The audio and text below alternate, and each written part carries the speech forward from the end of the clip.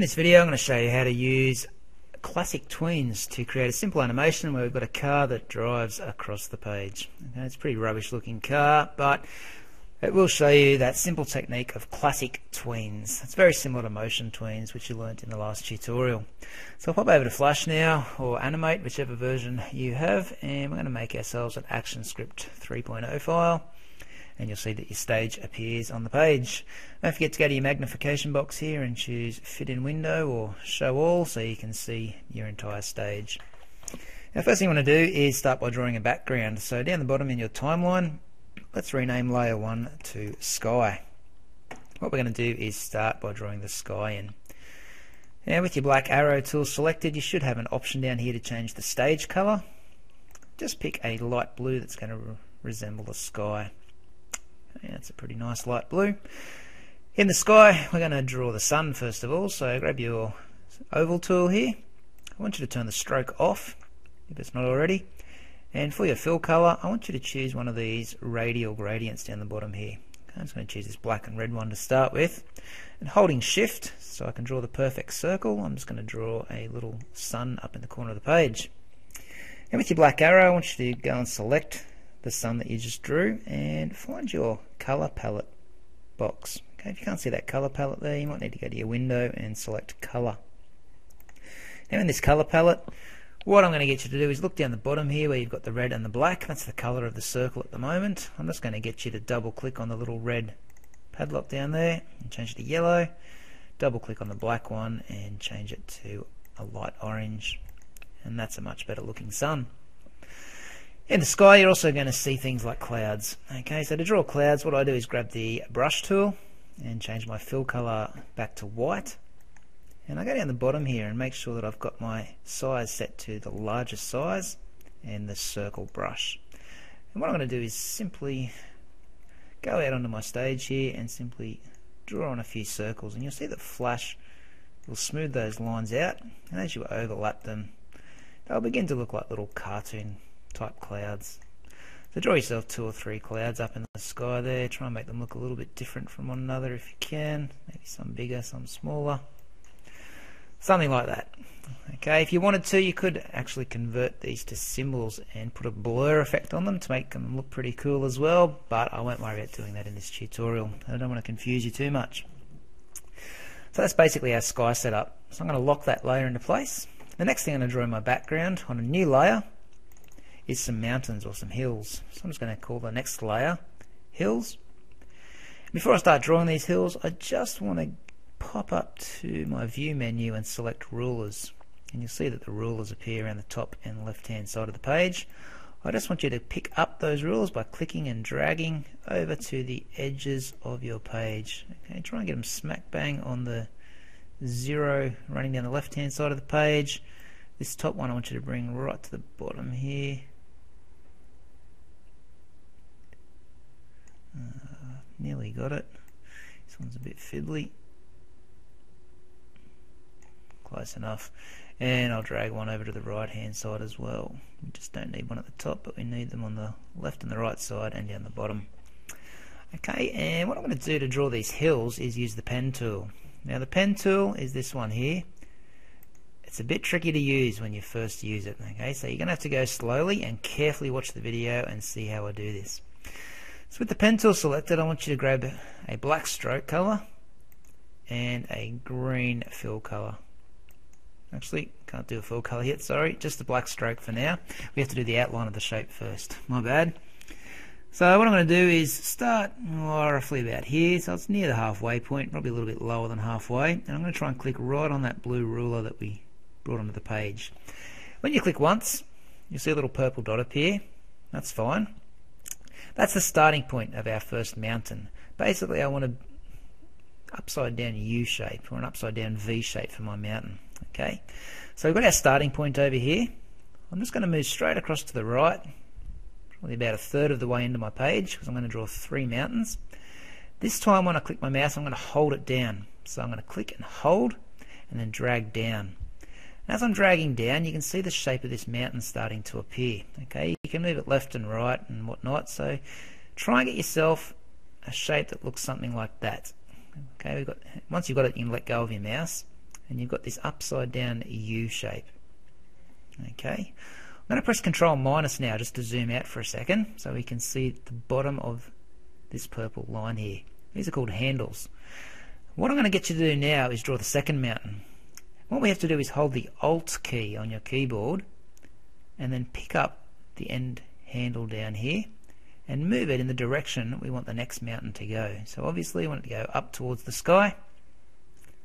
Okay, you can let go of that once you've dragged it up there, and you can let go of Alt. Now, this is considered our starting point just here for our next mountain. Okay, so we've got our starting point, we've got the direction the mountain's going to go, so all we have to do now is come across about 2/3 of the way across the page, click, hold your mouse and drag down, and we can draw the second mountain. So I might make this one a little bit bigger. So I'm going to go up into the clouds, and I'll let go of my mouse once I've got my second mountain in. You can see these purple handles have appeared again. We're just going to repeat the process one more time. So we're going to hold Alt. You'll see your mouse cursor changes when you hold Alt. Come down and pick up the end of that handle and drag it up in the direction you want the next mountain to go. Okay, so again it's going to go up towards the sky. Let go of Alt and your mouse once you've got it in the right direction. Now what I want you to do, I'm going to zoom back in here by pressing Control plus. I'm simply going to make sure that I'm clicked right on this ruler on the right hand side, and I can click and drag down again and get my final mountain put in. So I've got 3 mountains now, but we're not finished yet. Okay, what we have to do is connect all these lines up. So what I'm going to do is just scroll down a little bit, and you'll see this handle that's appeared on this final mountain. I want you to hold Alt and drag that across so it's coming straight down the edge of the page. It should be running straight down the right hand side of the page. What I'm going to do is just click once in that bottom right corner. You don't have to hold your mouse, just click once, and that's going to draw a line from the end of the mountain straight into that corner. Then we're going to go straight across to the bottom left corner, and I want you to click your mouse once there, and then come back to the starting point just up here and click right on that starting point. Okay, you've now drawn your mountains and you've closed in that shape. You should be able to now grab your fill bucket and fill this in with a colour if we've connected these lines properly. So I'm going to go across to my fill bucket over here and select that with my paint bucket tool, I think it's called in Flash. Go and select yourself a green colour that you want your mountains to be, or blue, whatever colour you want the mountains, and simply click inside them. Fingers crossed yours coloured in, and it's looking something like that. You can actually pick your rulers up now with your black arrow and just drag them off the page. They should just disappear once you drag them off the edges of the pages.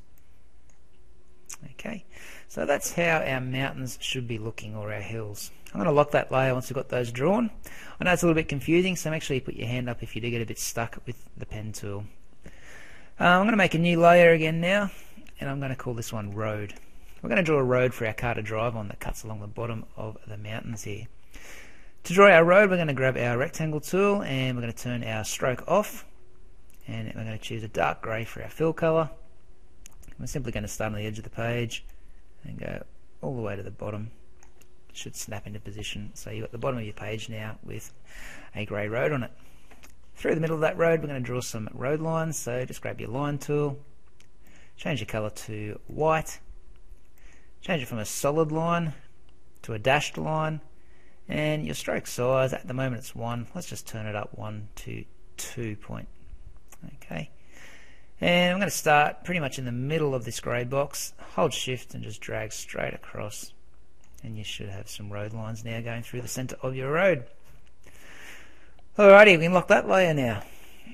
Finally we're going to draw a car. Okay, there's lots of ways to draw cars. I just want to keep it simple in this one, so make a new layer and call it car. I'm going to grab my circle tool, oval tool, sorry, and change my colour to red for the fill and turn the stroke off. And what I'm going to do is just draw an oval on the page looking something like that.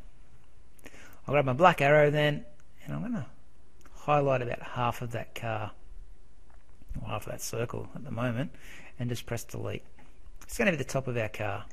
You can, once you've clicked off it with your black arrow, hover around the top of the shape and you'll see your mouse cursor will slightly change. That means you can pick your car up and you can move it around and do whatever you want to do to it. Okay, so that's that. I might just put a little front bit on it too. This probably isn't going to look any good, but we'll give it a bash. So I'm just drawing another circle there. Might need to grab my black arrow and chop that bit off as well. Oh geez, this is looking rough, but let's roll with it. Okay, so that will connect the shapes, and now we've got a very basic, horrendous looking car, I'd say, if anything. Now, once we've got the basic shape of our car drawn, you can draw some wheels by grabbing your oval tool.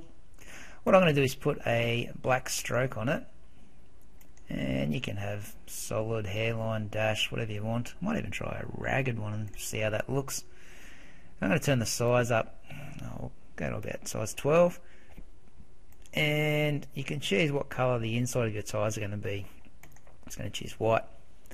Holding shift, I'm just going to go and draw onto the page there. I can see that that ragged border is no good, so I'm going to undo that and just go back to what I know. I'll just go with a hairline one.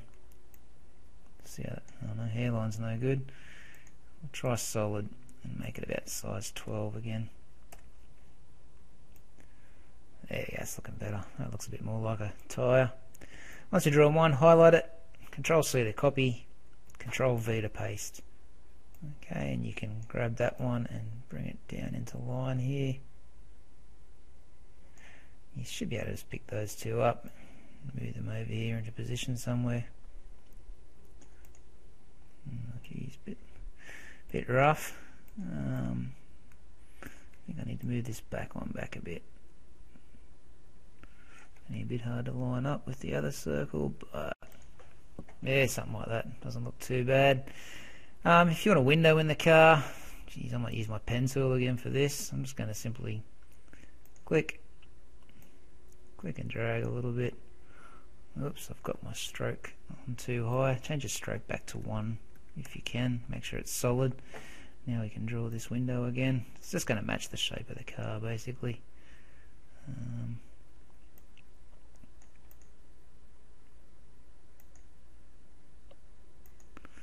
Okay, so that's my window, and all I need to do is grab my black arrow now and click inside it and press delete.